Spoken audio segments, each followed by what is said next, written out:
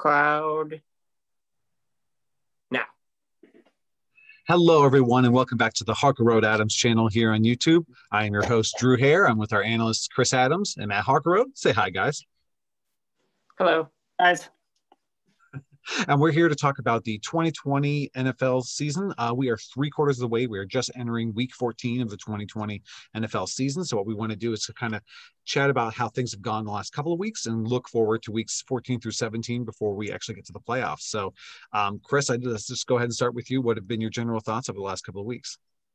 Well, I mean, I think we'd be remiss if we didn't just kind of check in and talk about how the league has been responding to COVID. It's been a little rougher in the past few weeks with the NFL than it was four weeks ago when we were kind of remarking how what a good job the NFL was doing. And I think the NFL is still doing a good job. It's just, we're seeing cases spiking all over the country. So this was inevitable. But we've had, games impacted. We've had Wednesday games and Tuesday games, and we had a team play without a quarterback, and some other things. So I think, the NFL is certainly not immune to this pandemic. But again, they still seem to be doing, compared to like college football, they seem to be doing, I guess, as well of a job as any industry could be doing in this. So they haven't had to cancel any games, which is kind of remarkable if you think about that. But kind of turning onto the field, I think you're seeing kind of the tale of two leagues, right? Or two conferences. You got the AFC, which is very, very top heavy, but also very bottom heavy. The AFC, if you look at it, has the only two teams in the league with one loss. But then they also have likely the top three picks in the draft in their league. Whereas if you turn it over to the NFC, you have maybe the worst division in NFL history, although it's been playing a little better as of late, which I think we'll talk on more later. But you really only have two teams in the NFC that have far separated themselves from the others, and then you've got a huge chunk in the middle there. So just kind of how the top heavy AFC versus the middle heavy NFC, I guess. Yeah, and just talking about that, I mean, it's crazy to think that we're coming up on week 14 here, and every team's played 12 games, and there's not a single team out of playoff contention in the NFC, and there's 4 teams eliminated already in the AFC. And that's just because how good the AFC is and how middle of the road the NFC is across the board, minus maybe the whole NFC East for the first half of the season, with 2 teams looking definitely on the ups right now. But if you look, I mean, the fact that a team like Carolina or Atlanta can still make the playoffs as a wild card is still kind of crazy when you think about, I mean, the best they can possibly do is 8-8, right? There's not a team in the NFC or AFC that's going to get in with less than 10 wins, I don't think. So I think if you crunch the numbers, there's likely a team that will get left out at 10-6. And it just says, I mean, how many wins extra, the AFC got from those 4 teams at the bottom and stole from the NFC. So as a whole, you can say, okay, there's definitely more wins that have happened in the AFC, which is interesting. And on the COVID front, as I just like to add that, as a whole, the NFL community seems to be doing a pretty good job, but I would maybe put a caveat on the NFL as itself. Some of the rules and some of the ways they're willing to bend for certain teams and not others is a little strange.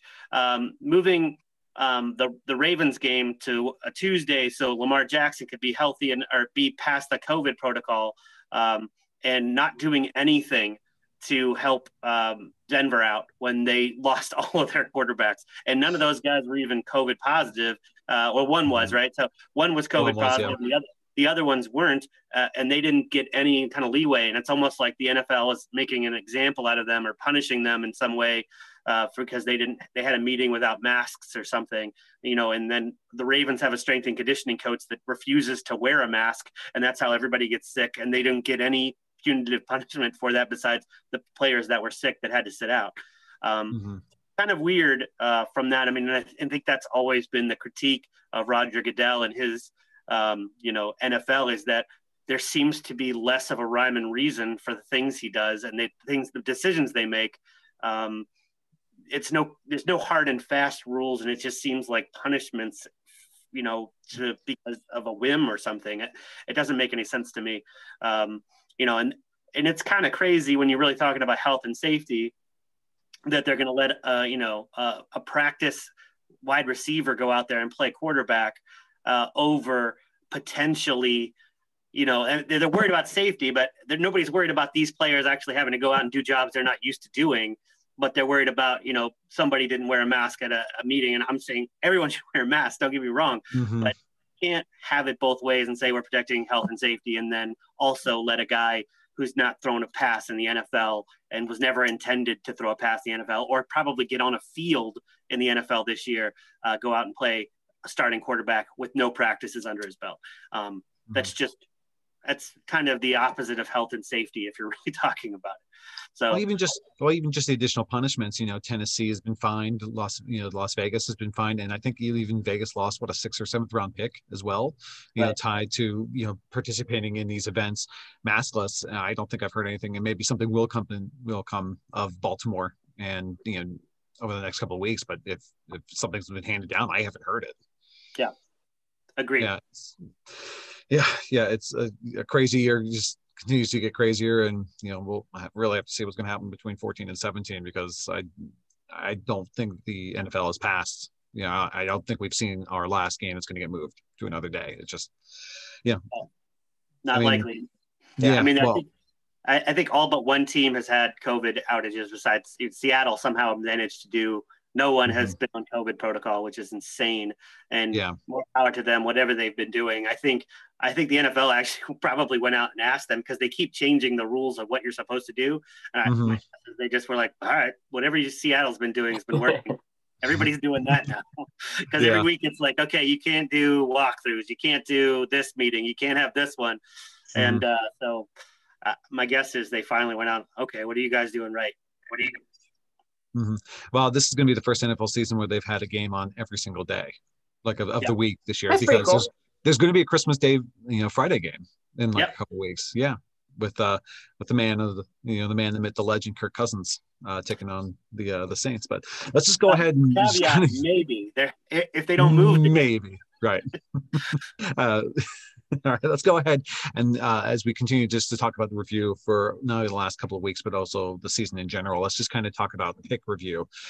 So both of you guys still have your Super Bowl predictions. Matt, what was your Super Bowl prediction again?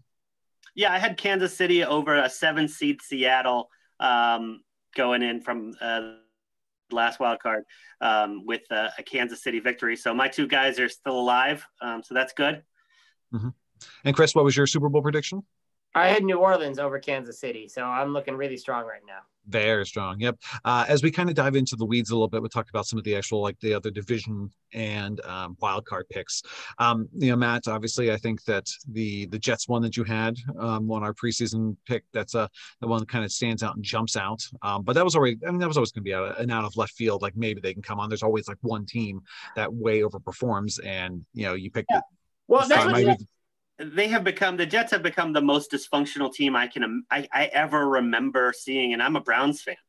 So last year's Browns team was pretty dysfunctional, but this Jets team is something. Every week it's something else. I mean, the blitz and firing defensive coordinators, and I don't know if you saw these stats, but they did the NFL Stats and Info did a breakdown of that play, and they said of all plays the last 15 years, where it was 40 yards with one play left in the game, no one has ever brought 6 rushers. Not one time has that ever happened before the other day. And it's crazy, too, when you think about it. It's like, oh, it's a game with the Jets, they lose. But the crazy implications of what happened in that game for Las Vegas is crazy. I mean, they'd be on the outside almost looking in with little to no chance to make the playoffs, and they're still alive now because of whatever Greg Williams decided to do, or if he even was the guy who made the call, we'll never know. I think the Jets know since they let him go. Yeah, so there's going to be some. If the Raiders make the playoffs, there's going to be some fan base out there, whether it's Baltimore or Indianapolis or Miami or somebody who's sitting out there at home and is just like, what the F, Greg Williams? Like, how did that happen? Do you think Las Vegas Raiders fans start like a GoFundMe for Greg Williams? Like what Buffalo fans did for Andy Dalton a couple years ago? Maybe they should. But it'll be the Browns' luck if it's the Browns that get left out, because the people who passed over on Greg Williams. Oh, don't worry, Greg Williams already has like 3 or 4 jobs waiting for him right now. That's the NFL, right? Right. Yeah, especially in his mind. Chris, I think you were pretty much chalk. I mean, I think the only one that really jumped out would be like Houston, but obviously Houston's just been dealing with, obviously Bob getting fired and Will Fuller now getting suspended, and just injuries all over the place for them. And had I, and this is kind of my own fault for not doing the formal research, had I looked at Houston's opening schedule to open the season, I probably would have not picked them to make the playoffs, because that was just an insane way to start the season. Because it was Chiefs, Chiefs, Ravens, Steelers, something like that. Yeah, like you have to play everyone who's on your schedule, and it evens out more or less. But like to fall in a hole like that is hard to come back from. So yeah, but I think for the most part, you guys, outside of everybody, I think you guys both had Dallas or Philadelphia. I mean, obviously if Dak is healthy, that's injuries are playing a part, and Philadelphia looks like they're falling apart in front of us right now, especially as they switch to Jalen Hurts going into this week. Yeah. So I mean, nothing really jumps out. I mean, wait, hold on. I mean, we do have to say that Matt picking the Jets to make the playoffs has turned into being one of the worst sports takes of 2020. It's right up there. No arguments about it. I really didn't think Sam Darnold would be as bad as he is, and how dysfunctional his team is. I guess I should have looked at the coach and said, okay, yeah, this is probably not going to go well. But I think, Matt, most people thought that the Jets would be around like the 6-10, 7-9, 8-8 range. Like they were not tanking this year. Like, I think that's also a dysfunctional franchise, and also a team that just woefully misevaluated its own level of talent going into a season. So, right. Plus, Adam Gase. It's just he I don't know what he has in the isn't he like best friends with the general manager or something like that? There's always been something like a reason why he's being kept around much longer than he needed to be. But at this point, though, how do you keep a general manager that hasn't kept any of his players that he's drafted besides Sam Darnold? Like, if you can't keep any, like you look at like Jacksonville right now, like they had so many good picks, and they've got nothing to show for it. Yeah. And they're not even going to end up with the number 1 pick in this draft. Yeah. I mean, Justin Fields, I think, is going to be a great quarterback, but you're talking about making plans and them not coming through, or not making plans at all. Like, either way, if you made a plan for this and this is what you ended up with, then wow, you're bad at planning. And if you didn't plan anything and this is where you ended up, like, maybe you should have planned something. Yeah, I'm not sure which is worse, actually. If you're there's no way to slice this that looks good. The Jags got that win that win week 1, and have not won since, and it looks like it might bite them in the butt, because that Jets team is bad. That Jets team is probably going 0-16. Yeah. That Raiders game was as close as they were going to get, I think. All right, well, let's go from talking about the Jets and the Jaguars to talk about NFL MVPs. So this one I just have, this game is called, is it Mahomes, Rodgers, or the field? So Chris, let's start with that. To go with you first. Do you think it's Mahomes or Rodgers, or obviously you can throw out a dark horse third party? Yeah, I'll throw out a dark horse here in a few. But like it's going to be one of those two guys, barring an injury. Hard to pick between the two of them. If I were a voter at this point, I would probably give it to Aaron Rodgers, just because I think he's got less talent to work with than Mahomes does. And just kind of the MVP is often always about the narrative. And like, you had the team like drafting Jordan Love and some people speculating if this was going to be Aaron Rodgers last year, or, has he turned into a game manager, which I thought was a little bit ridiculous. Like Green Bay became a more balanced team last year, which they needed to, right? Developing a better running attack, but, it was still always Aaron Rodgers' team. So I think kind of the narrative is there. If I were a voter, I would probably vote for Aaron Rodgers, with Mahomes a close second. My dark horse, I'm throwing a name. He's not going to win because his team sucks. We just talked about them a few minutes ago. But Deshaun Watson is really having a great year if you look at it. He's near the top in all of the passing numbers. and he also gives you the threat with his legs to make some plays there. And I mean, he's been really the only reason that team has been watchable this year. So he's not going to get it, but he's having a really, really nice year. Yeah, Matt, how about you? For me, I mean, I think if you look at the numbers, I think you almost have to give it to Rodgers at this point. If the season was to stop today, I think you'd have to give it to Rodgers. Just slightly better numbers, especially when you get into like rating and things like that, and touchdowns to interception ratio. I mean, yes, Mahomes has thrown 2 picks. That's amazing. That's incredible. But, Aaron Rodgers has thrown a couple more touchdowns, I think. And, yardage is to Mahomes. But, yeah, I think to me, Aaron Rodgers looks like the guy who would win it right now. And I mean, I don't know what happened. I mean, Russell Wilson hasn't looked good, but his numbers are still really good. If he puts together a couple of games, he could get right back into that conversation. I just think he came out of the gate so fast that what he's done in the last, 5 weeks or so has been lackluster comparatively to the other guys. But honestly, he's right up there, right behind Patrick Mahomes, number 2 in yardage. Let's see, he's got, a little lower on the touchdowns interception ratio. But again, things can turn around. He's still got a 110 rating. So, it really comes down to the matchups and things like that.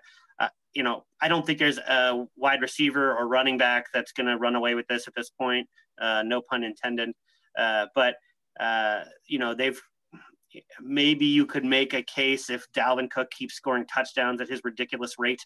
But at the same point, I mean, maybe Minnesota makes the playoffs. Maybe they don't. That doesn't help.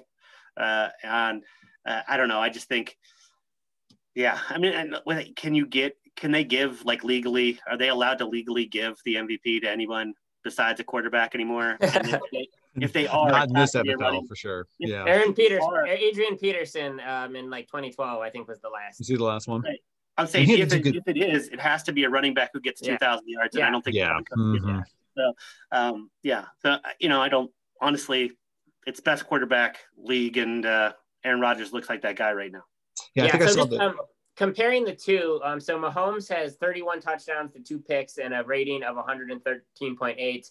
Rodgers has, I was looking at where did it go? He has 36 touchdowns and 4 picks with a rating of 118.5. So they're right neck and neck. Mahomes has the advantage on yards, but passing yards per game is quickly becoming one of the most hollow stats in the NFL. So it's really hard to pick between two of those guys. I mean, if they tied in the voting and they had a joint MVP award, I'd be fine with that. Like I said, I think I would give it to Rodgers just because I think his supporting cast is a little bit beyond what Mahomes has. Yeah, I don't think it'll be a unanimous decision this year. No, I don't think so either. Yeah, because you could see Devontae Adams maybe stealing a couple votes here and there away from him. I mean, and I don't think it's gonna be enough to like sway the vote between the two of them. But I think I saw if Derrick Henry averages 177 yards a game for the next 4 games, he gets to 2,000, which would be. Right. I mean, that's a huge number to average, but he could theoretically do that. Yeah, we've seen it before. Yeah, I mean, like for him, it's like just the sheer amount of touchdowns. He's looking at. He's got 13 TDs. Derrick Henry's got 12, but then he's got receiving touchdowns too. So yeah, I mean, I think that's the only way you get in there. But I don't know. Actually, you know what? I'm going to throw one possibility out there that completely slipped my mind. If Travis Kelce wins the receiving title, do you have to give it to a tight end who leads the league in reception yards? Like, that's kind of like, has that ever happened before? Like, you kind of almost have to think about it, right? Yeah. I think he would get some votes. Mm-hmm. And he's only like, he's 5 yards behind DK Metcalf. So, so, I mean, he's got 1,200 yards, almost, or 1,100 yards receiving right now. So it's like, that one makes more sense maybe than anything. Yeah. It's crazy. It's crazy. It really almost 100-yard average for a tight end. That's crazy. It's gracious. All right, let's switch to the other side of the ball. Let's talk about Defensive Player of the Year. Matt, let's go first. Do you have a person in mind? Do you think it's, is it TJ Watt, Garrett? Is it Aaron Donald, somebody else? Yeah, I think it's honestly probably a 3-way horse race between those guys. Pick your poison. TJ Watt leads on the league in like all the advanced stats for rushing the quarterback. So my guess is, if he can get the sacks number equal to Miles, and right up there, I think they're all tied right now. Well, right now TJ Watt's actually leading. He's got 12, Donald's got 11, and Garrett's got 10.5, having missed 2 games. So right. So I mean, I think it could be any of those things, but I mean, if you're gonna ask me for a dark horse or who maybe deserves to do it, I mean, if you look at what Xavier's doing down in Miami, like the guy's got 8 picks right now, and earlier in the season we were thinking, oh, it's so crazy this guy in New Orleans or New England has 6 and he didn't get any more, but Xavier Howard is like literally changing games by just the fact that they throw the ball towards him for some reason. I don't know why they keep throwing the ball at this guy, but he's shutting people down on top of getting picks and stuff. So if they give it to a DB, which is the other position, I guess you're allowed to give MVP awards to, or Defensive Player of the Year awards to. But again, it's probably going to be a rusher. So I'll throw my hat in the ring with Myles Garrett having a couple of really good weeks now that hopefully he's 100% healthy from his COVID stint. Yeah, you almost have to have a Stephon Gilmore like otherworldly type season to be a non-rusher to like get a DPOY. Chris, how about you? I mean, I would like to say if Myles Garrett gets, he had that run there where he had like 3 or 4 games with strip sacks in a row. If he ends the season like that, he gets him back in. I think right now, Aaron Donald is probably again, if I were betting, I'd probably go with him. But I mean, TJ Watt's numbers are really good too. So. Yeah, I think I saw in the betting odds like TJ Watt had just like a slight lead over Donald, but yeah, it's gonna be between those 3 probably. Yeah. Man, and speaking of just all over the board, rookie of the year, like I have no clue. Like I truly, honestly have no idea. Yeah, I mean the Joe Burrow injury kind of threw that into into chaos. I mean Justin Herbert has gaudy statistics, not gaudy, but like really good statistics for a rookie. But he was pretty awful in his last game. The last month. Yeah. Last month. Yeah. I think teams have started to figure him out. So if he like kind of falls back to earth, or if he continues on this downward trajectory during the back half of the season, that takes him out. I mean, I think then you got to look at, again, this is actually, Matt, I think this is a position where you're allowed to give it to a non-quarterback. But I think you got to look at James Robinson in Jacksonville, who's quietly putting up a ton of numbers, at least in terms of rushing yards, and then Justin Jefferson in Minnesota, who's quickly, they don't miss Stephon Diggs at all there. And with that team on the rise, he's really having just a really good year. He's been taken over as that deep threat. Yeah, that Jefferson for Diggs trade, I mean, the way they ended up, I mean, that worked out well for both teams. For what Diggs has been able to bring to Buffalo, and Jefferson's going to be their wide receiver for the future. But Matt, I interrupted you. Go ahead. No, go ahead. It looked like a little while it was going to be Clyde Edwards-Helaire to lose. Like he was having really good games and really big moments, but they kind of have been stopped. I don't know if that offensive line it's just not blocking as well, or they figured out the run scheme that they're using with Clyde, but it's not been great. Yeah, I think if you look at it, they give it to quarterbacks a lot, but I don't think there's a quarterback out there that's doing anything amazing. It's not going to be Tua. It's not going to be Burrow at this point, I don't think. And then so it's Herbert. If he has a couple of good games, puts them together, maybe. And they always end up voting for quarterbacks for this anyway. But I, honestly, to me, Justin Jefferson's the best player that came out of this draft on the field. If you look at what he does, like he is now the number one. I know that Adam Thielen, they're saying, he's, his number one target, Kirk Cousins' target, if you see it, but God, man, every big minute, it seems like it's just Jefferson that's throwing the ball to. So, I mean, for a rookie to get the kind of respect and, trust that he's getting out of his team is just incredible. And honestly, they can't give it to a guy in Jacksonville, right? They can't. Would it be crazy for an offensive lineman to be offensive rookie of the year? I mean, you've got there are all those tackles this year, and between Jedrick Wills, Tristan Wirfs, Mekhi Becton, they're all playing really, really well. Yes, it is crazy. Not in this NFL. Yeah, it's gonna be one. Yeah, it's gonna be for those like, yeah, it's gonna be for like those who like really watch, just they see the impact of those offensive tackles and stuff like that. But yeah, it's gonna be the quarterback probably, or running back, wide receiver. But yeah, James Robinson's handling like 96% of all the running back touches in Jacksonville. It's an insane amount. Yeah. And it's been kind of crazy. I think you're right. I think if Herbert has a good end to the season, even if he has a decent ending, that's probably going to be enough. Unless Jefferson. But he has not been very good the last couple no, weeks. he has not. If he continues on that's that stretch. Mm-hmm. Well, and that might tie us into coaches on the hot seat. Coaches, we've had a couple coaches fired. Obviously, since we talked, we had Matt Patricia fired by the Lions, but Anthony Lynn's probably going to be on the hot seat too. I mean, because they just looked outcoached, outprepared it pretty much across. Who do you guys think is going to be next? Is it going to be Doug Marrone, Adam Gase, or? I think we're going to assume Adam Gase is gone after this season. I think that's a given. Honestly, I don't know if Jacksonville fires Doug Marrone. I don't think he's done a horrible job with a team that is just severely lacking in talent.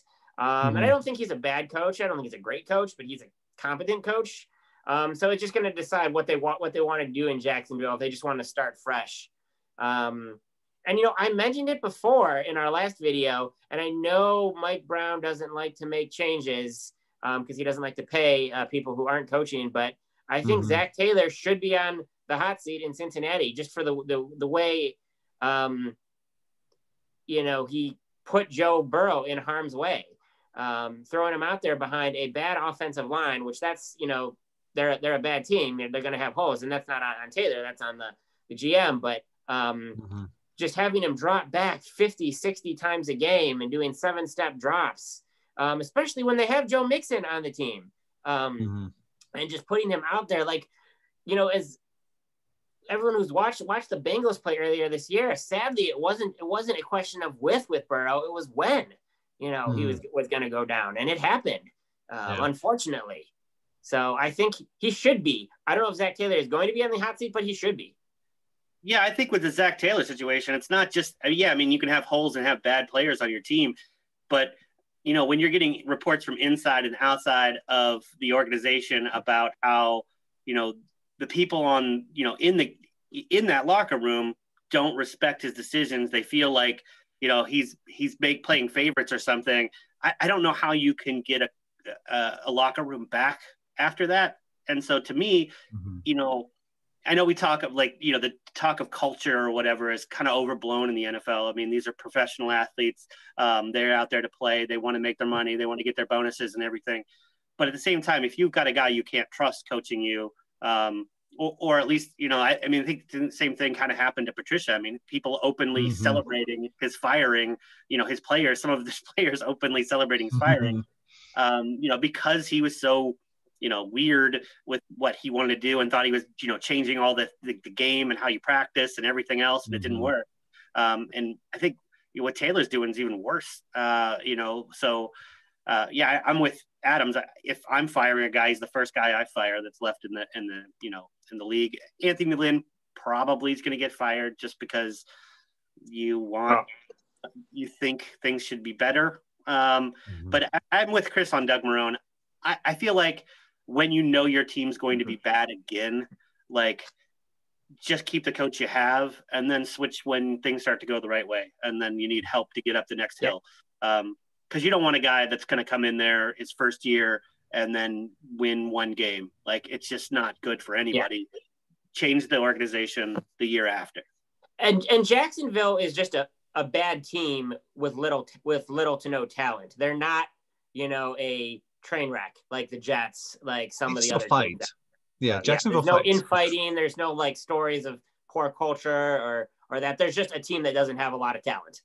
And they fight hard. They've had a lot of those last 2 weeks against Browns 2 weeks ago, and then taking Minnesota overtime last week. Absolutely, they fight Packers. They push the Packers. Yeah, you're right. Yeah, I wonder what do you guys think about Matt Nagy in Chicago? I think he's fine. He's fine. 6 straight. I mean, that he was supposed to be this offensive genius coming, from Kansas City, and it's the only reason. he might get fired, to me, is if you really think that he mismanaged his quarterback selection and how this all went, if he should have went into the season, with his number one guy being clear and not, I mean, I guess that's always a coach's, like, the problem you have as a coach when you have two quarterbacks that are about the same. Like, do you go in and say, this is my guy, I'm not going to change it, okay? Or do you say, these guys are fighting it out every week, we're going to decide every week, but ultimately you've got to pick one because they can only get so many snaps in practice, right? And so that's kind of going to indicate what you're doing on the inside. But I kind of feel like you never knew who was going to start every single week, which is the exact opposite of situation that you've got with Peterson, who might be another guy on the outs in Philadelphia. Now just sticking with his guy for as long as he can be as awful as he has been. So it's kind of like you're damned if you do and you're damned if you don't. Yeah, I mean, you can always, the head coach is to blame if it doesn't work, right? So in either case, I think you can let them go for their quarterback decisions, but just different versions of the same problem. I don't know. I think Nagy's fine I think he's safe this year. I think he might begin next season on, as someone who needs to deliver to keep his job. But I think this season would probably be a little premature. Unless Matt said, unless we find out some really, horrible, the whole quarterback thing was just a complete mismanagement. And I'm not sure. Yeah, that's fair. I mean, guys, I think we have an idea of this. We're probably going to end up with about at least six openings. Greg Williams will be the number one, of course, on everybody's list. Clearly. But I mean, that could be easily 7 or 8. Just we don't know how these teams are going to end up in the next couple of weeks. So that's going to be really interesting, especially as we look forward. Yeah, go ahead. I was going to say, looking at Atlanta, I mean, they've showed some life. Maybe they keep Raheem Morris. Yeah, you might be right. Mm-hmm. They've been fighting. I mean, they've been really, really good defensively. Even though just, anytime Julio's out, Matt Ryan just looks like a shell of himself too. So they might be in a little bit of transition as well. But as we kind of look forward to the next couple of weeks, Matt, we're going to start with you. What's your, what's on your list of what to watch, week 14 to 17 edition? Yeah, I mean, as we talked about it, I mean, these races for the last or the wild card spots at all, and even division leads are tight. And even both divisions, even though like the one is a better class of teams, it looks like, than the other, but there's so many good games coming up on the schedule that's going to decide the season. So I kind of went through it, like kind of help you put together what should I watch at each hour, each football block here. So tomorrow, on Sunday, you've got Vikes and Bucks. We'll ignore the Thursday night game because there's no reason to watch that this week. Colts, Las Vegas at 4. That's going to be, the winner of that or the loser of that is going to be really close to eliminated, especially if it's Las Vegas. And Indianapolis just doesn't have any tie breaks with anybody. So unfortunately for them, it's a must win for both of those teams. Then you got Pittsburgh, Buffalo. Could be huge, especially, if Pittsburgh looks like they did last week, and Buffalo can take that win. That changes everything in the AFC, makes Kansas City the leader in the house for the clubhouse for the bye week. So that's huge. Ravens, so that's 8:00. So every big game on Sunday is going to be good. Ravens, Browns on Monday night. Browns win that. The Ravens are all but eliminated from the playoffs. Sure, they can still get in with the rest of their schedules being as weak as it is, but it's going to be really tight to get in if you can't get to 10 wins or 11 wins, and they wouldn't be able to if they lose that game. Browns would still have a shot. I think that they're the closest in the AFC to having a lock right now, but they have a really tough schedule ahead of them. Mm-hmm. Then you've got 2 games in the 1:00 hour the next week, week 15, to watch Pats Dolphins. Could the Pats keep putting it together, push the Dolphins a little bit? If Dolphins get a win there and Buffalo happens to lose to Pittsburgh the week before, they're pushing them then for the lead in that division. So that's real interesting. Then you got Seahawks and Washington. Washington is looking as hot as any team in the league right now. Nobody wants to play Washington in the playoffs, I guarantee it, because that defense is good. Their offense with Alex Smith has been competent enough, and they've got enough weapons. So that should be a good game. The 4:00 game, you got Chiefs and Saints. And then fortunately, which is going to be just amazing because, again, the Chiefs can't afford to lose. New Orleans probably can afford to lose a game, but obviously they're not going to want to. But so that's going to be an amazing showdown at 4:00. And then Mm-hmm. the NFL chose to flex the Browns-Giants game to the 8:00 spot instead of that Chiefs-Saints game, which is crazy. I don't know if Fox was like, no, you're taking that one from us. Yeah. Because I think they get one right. CBS Well, refused to do it. aren't the 4:00 games locked in, and they can only flex from the 1:00 games? I think they get one right of refusal per week. Like, so they can say that, no, you're not taking this game wherever it's scheduled. I think that's how it works. I'm pretty sure. Unless you've only got one on your block, then you kind of have to leave something. But they can flex other games around too. So I don't know. But either way, so the Browns-Giants, huge for both teams, especially if the Browns lose to the Ravens on this Monday night. They're going to need to get a win other than the Jets, which they'll have the week afterwards. So, interesting how that'll all shake out. So definitely stay up late and get the popcorn ready for the 8:00 Sunday game, both weeks, 2 weeks in a row. So we got the weird schedule for the Christmas holiday. Friday night, we've got Vikes and Saints. Vikes could still be fighting for a playoff spot. They will absolutely need to win this game against the Saints to probably get in. So it could be really hot if Vikes continue to be looking pretty well.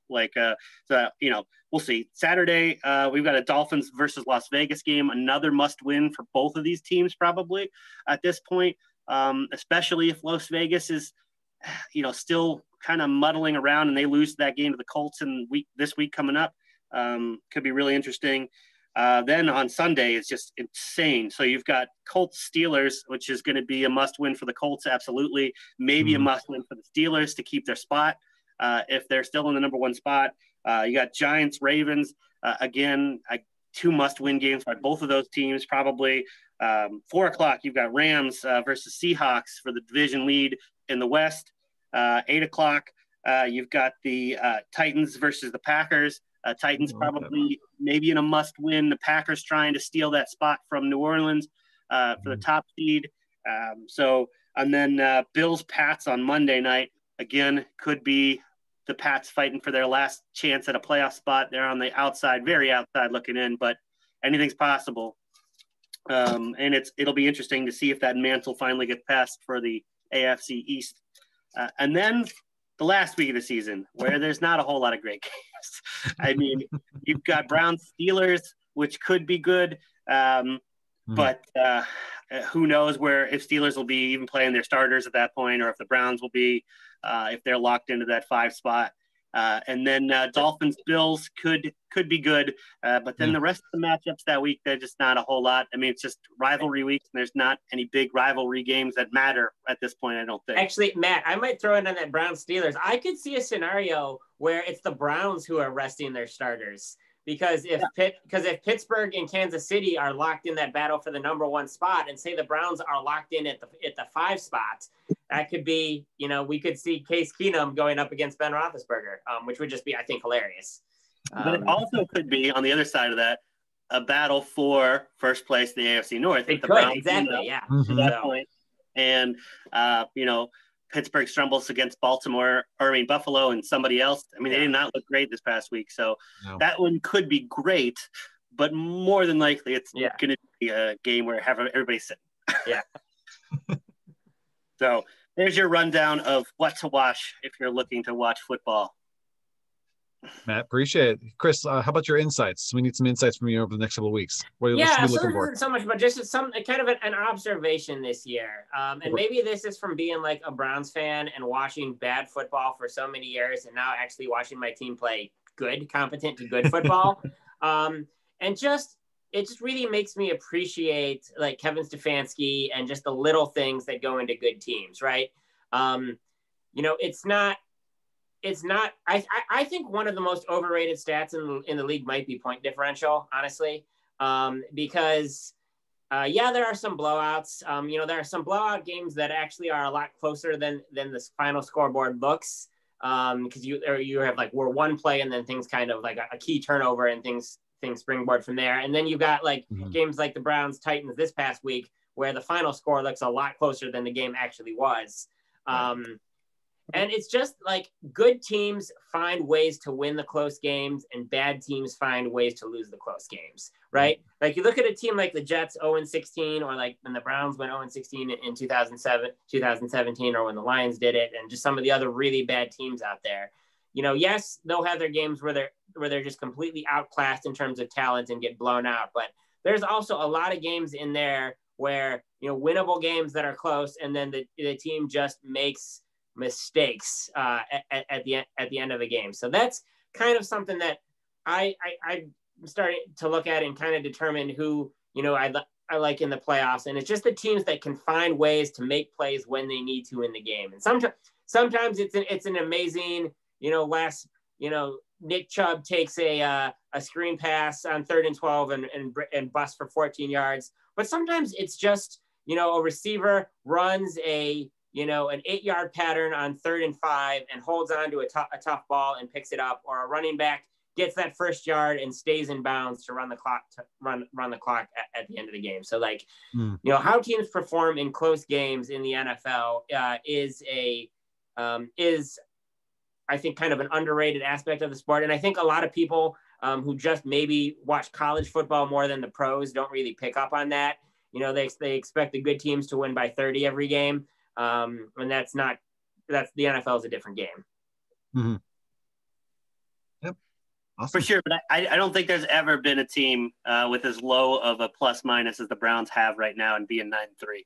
That's just a crazy anomaly. But at the same thing, like I would much rather be a team that gets blown out twice early in the season and wins a bunch of close games than a team that like never gets blown out but loses every game by 3 points and is like 5-7 right now. Yeah, but if you blow out teams, you don't have a chance to get lose close ones too. There's no style points in the NFL though, Matt. Every win counts the same. Every loss counts the same. That is true. I agree with you. But yeah, I mean, it's really strange that the Browns happen to have a negative plus minus that's as low as it is, -20 or whatever it is right now. It's just minus 15, -15. Sure. They do play the Jets though in a couple weeks, so maybe that changes. Maybe we could finally get over that. If it's possible, like mathematically, that they could win 12 or 13 games, and still have a negative plus minus, which is just baffling, really. Well, they're going to get their chance to get, those Steelers and Ravens games have just completely skewed those plus minus numbers from the very beginning. And so they're going to get their chance to make up against both those teams coming forward. As we kind of shift gears to finish up, let's talk about picks for the playoffs. Do you guys just want to go through each of the divisions and talk about your picks there? Or you guys just have like more of a focus on teams to watch for? How you guys want to do it? Let's just do rapid fire. You give us the division, and then we'll go through we'll spend a little more time on the wild cards. Yeah. Sounds good to me. All right, let's go ahead and start in the AFC. AFC East. Who are you guys taking Buffalo. right now? You take Buffalo as well. Okay. AFC South. This is the tough one. Tennessee and Indianapolis both 8-4 at this point. I'm going to take the Titans. I'm going to take Tennessee as well because I believe in Ryan Tannehill more than I believe in Phillip Rivers. Ryan Tannehill and Derrick Henry more than Phillip Rivers and who's ever running the ball for the Colts. I think fair. AFC West, I think everybody knows who that one's going to be. Yeah. So AFC North, you guys going to stick with the Steelers? You guys are actually going to make the switch? I'm going to stick with the Steelers. I'll stick with the Steelers. Okay. And your 3 wild card teams beyond that, Chris? So I'm going to go. I think the Browns are going to be one. I picked them from the beginning, and I'm certainly not turning off on them now. I looked at the schedules today, and I'm going to say the Ravens. Get in it just because I know it's fashionable to hate on the Ravens right now, and they have not looked good in the last few games. The Mar has looked out of sorts, but they showed last night. I know they were playing Dallas, but again, they did what a good team does. They beat a bad team. And their schedule is very favorable down the stretch. Yeah. I don't think they can, especially if Cleveland beats them this week. They might not catch Cleveland for the number 2 spot in the division, but I think they can get into the playoffs. And then kind of the last spot, I've gone back and forth on this, but I'm gonna say the Colts because their defense is really good, and they can get enough out of Phillip Rivers here and there Miami has an absolutely brutal schedule, and I think their talent deficiencies will show through, despite the fact that they've had a really nice season. And the Raiders, I think they just peaked too soon with beating the Chiefs and beating Cleveland earlier in the season, and they're just kind of struggling now. All right, Matt, how about you? What are your three for the AFC? I'll kind of echo what Chris said.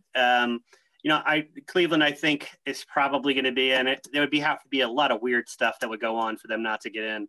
And these teams, a bunch of these teams are playing each other multiple times even. And I kind of agree with them. Miami's schedule is just unbelievable. They can't, like, if they managed to get in, they're the scariest team in the AFC, because they would have beat half of these damn teams. Yeah. To get in, right? Like, so, unfortunately, the Ravens are just 7-5 is scary, because it's like 2 mistakes and you're out of the playoffs. Like, you're not getting in at 9 wins, right? So if they and the Browns are a good team, and so are the Giants. So so I don't know. So I'm gonna hate myself for this, but I'm gonna go New England gets in at that 7th spot, Cleveland and Indianapolis. That's what I'm gonna put on it, just because I think the Patriots are kind of coming on right now. Kind of feel the way too. And they have the best coach in the game. And I just think that there's too many possibilities for the Ravens to slip up. And if they do once even, it might be enough to keep them out. Mm-hmm. Yeah, New England's got to come. New England's only a game behind the Ravens right now. But, man, it's just a lot of teams in that 8-4 to 6-6 range. Yeah. But if Bill Belichick and the Patriots pulled that out, it would not surprise me. But now I'm just, as a Steelers fan, now just expecting the Steelers to end up maybe 13-3 and have to play the Ravens in the first round of the playoffs, because the Chiefs win 14-2 and they're the ones that get the bye. So that'd be a perfect for nightmares. It's a likely scenario too. Yeah, it would be, wouldn't it? All right, let's switch over to the NFC. NFC West. Who you guys got? I'm going to take the Rams. I'm also going to take the Rams. This is a tough one. Earlier this season, we were talking about, is the NFC West the best division in football? And I think it depends on how you define best. I think it's the best in that there's not a bad team in that division. But right now, I'm not sure there's a great team there. And I'm going to go with the Rams, because they have kind of been under the radar a lot this year, whereas teams like Seattle, the Cardinals have been San Francisco, they've been kind of hot and cold. The Rams have just kind of been playing. I think they're always going to play at a certain solid level. And then when Jared Goff is good, they can play with anybody. He's inconsistent, but when he's good, they can play with anybody. And when he's bad, they're still pretty solid. So I'm going to take the Rams. Yeah, because that defense is always good. Yeah. They just really are. Okay. Saints for the NFC South. Do we have to? You guys They already clinched. Oh, no, they clinched a spot. Oh, I guess they could possibly clinch this week. But okay. Okay. Yeah. I thought. Yeah, you're right. It's close. Yeah, they're close. NFC North, Packers. Yeah. Okay. All right. Well, we saved the best for last. NFC East. Why don't you go, Matt? Man, this is a tough call. This is a really tough call, because it's actually legitimately tough at this point. Yeah. Between those two teams. Honestly, I think New York's the better team. Like, I think that they're better on both sides of the ball than Washington is. But man, their schedule is rough. Like, they got to go through. They got to play the Ravens and the Browns. Fortunately for them, they do have the tie break with Washington, because they beat them twice. But yeah, they've got the Cardinals as well in this mix. Like, there's not an easy win besides maybe the Cowboys if they've given up at the last game of the season. So I'm going to take Washington just because of that. Like, I just can't see the Giants winning out. Although they could. I think they're talented enough to do so. I just don't see it. And I feel like Washington, they've got the Seahawks, but they've got Panthers, Eagles, and 49ers, and those are winnable games. I'm going to take Washington. All right, Chris, how about you? I am also going to take Washington, but actually for a different reason than Matt. I just think they're better than the Giants. You look at them. They did lose to them twice, though. right now, though. One of the games was 2 weeks ago. Let me point out. I think Ron Rivera is the best coach in that division. I think Alex Smith right now, in addition to being the best story in the league, which, and maybe we should have talked about this at the beginning as the opening, just the fact that he's back and playing is awesome, but he's an experienced quarterback. He's been there. He's been to the playoffs. I think, the defense has Chase Young and all those first rounders. Antonio Gibson has turned into a pretty solid running back, and Terry McLaurin is an upper tier wide receiver. And, I appreciate the Giants, what the kind of the little run they're on right now, but I look at their roster and I'm like, how? So no, I don't think I think the Giants are playing well, but I think they are a less talented team than Washington. So I'm going to take Washington. I know they beat them twice. I get that things are weird in the NFL, but I'm going to take Washington because I think they're the better team and the better coach. That's fair. I mean, it was a combined 4 points. Yeah. It separated those two games. So yeah, it's not crazy. And it was a little more than 2 weeks ago. So I give you a pass. I kind of agree that their roster is a little better, especially if Alex Smith's playing well. And he is playing well right now because who knows when Daniel Jones comes back in New York. But yeah, it could be, one of those teams could be a wild card, strangely. Yeah. I was going to say, Chris, did you know that Washington actually has a better point differential than the Browns? See, that shows you everything you need to know right there. Like Washington is +4. Like that's insane. All right, well let's talk about those. They found ways to lose in a number of games this year. Yeah. All right, Chris, your 3 NFC wildcard teams are. Yeah, this is tough. So I think one is Seattle. Despite the rocky patch they've hit right now, they built up such an early lead for themselves, and look, they still have Russ Wilson. They're going to figure it out. I don't think they beat out the Rams, but they're in one of the playoff spots. The second is Tampa Bay. Again, they've been up and down, but it's still Brady. Brady. Matt and I were kind of talking offline earlier this week. About what is Tom Brady? Is he over the hill? Where is he? And I think he's still a good quarterback right now, an above average to good quarterback, who at times can dial up the old Brady magic. And there's a lot of talent on that team, so I think they get in. And then the third, I'm going to go with the Minnesota Vikings. Consistently under Zimmer, they've been a second half team, and they're doing it again this year. They're playing well. Cousins, every year you're ready to write off Kirk Cousins. Everybody but Matt is ready to write off Kirk Cousins about like the quarter pole of the season. And then he turns it on in the back half. And he's playing really well. And, Dalvin and Jefferson are playing great there on the offense. So I think Minnesota sneaks in at the 7th spot. Definitely see that, especially with Arizona falling off. Kyler does not look healthy, and I feel like they're like really the only other like big competition that the Vikings might have. Matt, how about you? What are your 3? Yeah, this is really tough because all these teams play each other. Again, this is like a great scheduling miracle that they have right now. Is that I think if you look at the teams that are in that, besides the Seahawks, maybe. But like Tampa Bay, Minnesota, Arizona, and Washington, they're all playing. Like they're all in New York, they're all playing. So it's going to be great football down the stretch. So for me, I think Seattle's going to be in. I think if the season, and they don't win another game, they could still be in. And I think they'll probably win a couple. Tampa Bay just has a win victory over everybody. And I think that might be enough. But they've got to play Atlanta twice still, which is not, those aren't give me wins. Like, even though they're not great record wise, they're playing a lot better ball.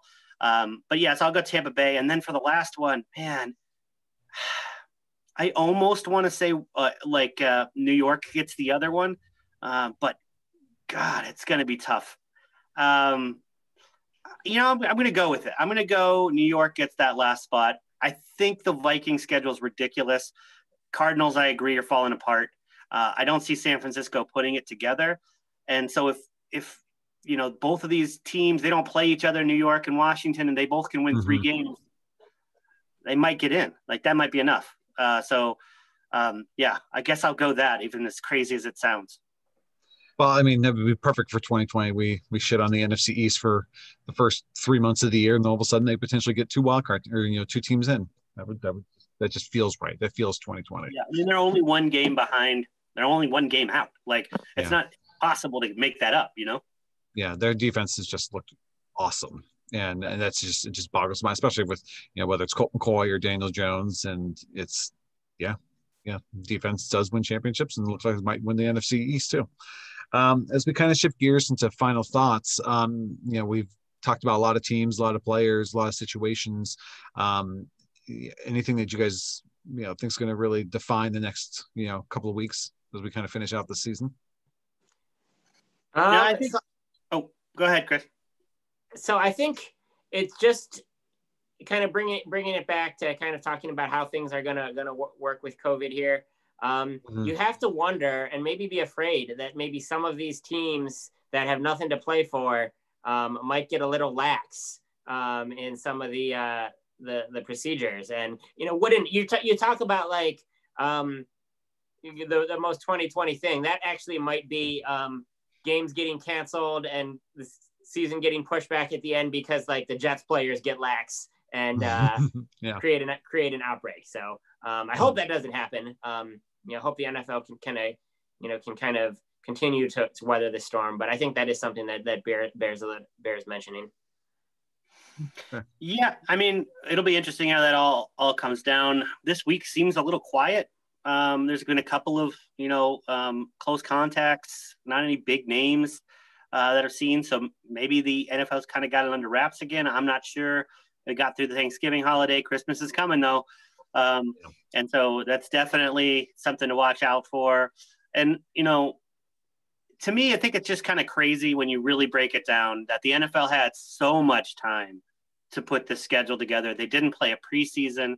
And then they built no contingencies in the schedule for this, like for having to cancel games. Like, why didn't they start the season a week earlier and then have a week for makeup games? You know, why didn't they do that? Why didn't they, you know, why aren't they more open to the idea of, you know, I know that they don't want to push the Super Bowl back. I get that. It's a lot of money tied up in there, even if they're not going to have fans there. Or many fans there, where, you know, whatever they decide to do, I haven't even heard. But just not willing to take away that week in between or add. I mean, they should have just added a week, but for the playoffs, to be honest, you know, what happens if there's an outbreak during the playoffs? They have no contingency plan for this besides a week that they are already saying they don't want to use.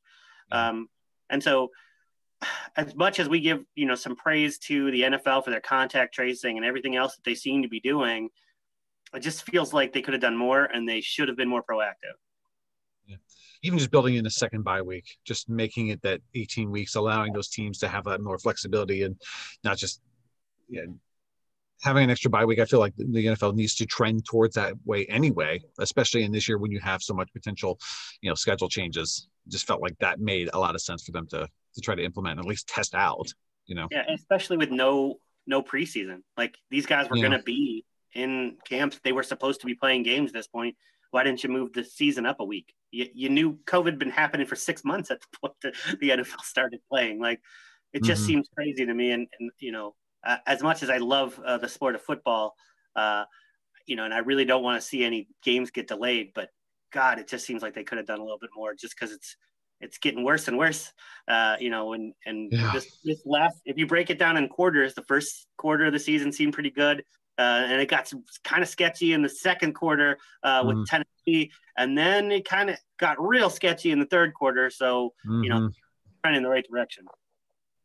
Yeah, I'm excited to see what this, you know, when we go back and look at this before our, before the playoffs starts, and we're just be like, oh yeah, you know, at the end of the second video, we were just talking about like, okay, everything seems to be calming down, and all of a sudden it's just, who knows what the next 4 weeks are going to be. But let's go ahead and finish up for the night. So thanks to our analysts, Chris and Matt. Thank you guys so much for your time, and for everybody out there, thank you guys so much for joining us. Please remember to subscribe here and follow us on YouTube, and also follow us on Twitter at Hark-Adams Sports. Chris and Matt, why don't you go ahead and share your Twitter handles as well? I'm at Matt Hark, MattHark. And I'm at the C Adams. And I'm at Mr. Andrew Hare. Thank you all for your time. We'll talk to you guys again soon. Happy holidays, everyone. Stay safe. See you in 2021. Yeah. Well, yeah.